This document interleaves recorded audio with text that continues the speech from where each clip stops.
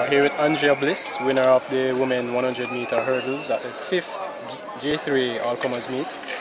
Fantastic time. Second fastest for the women this year for Jamaica. How do you feel about the race? Great. I mean, I knew how to miss. I had to just go out there and just put down the track. I mean, the race was a good race. I got a good start. And I was like, I just keep saying to myself, push, push, push.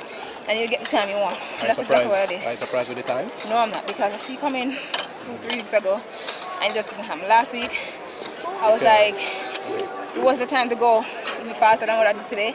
I fell, and I came out this today saying that I have to go, I have to do it, I have to do it. All right, trials.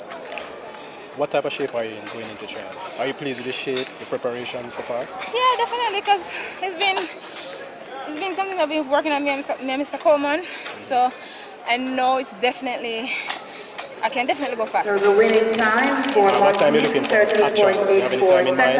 No, I don't have any time. Once I got the win, that'll be great. Okay, thank you very much, Andrea. All right, thanks.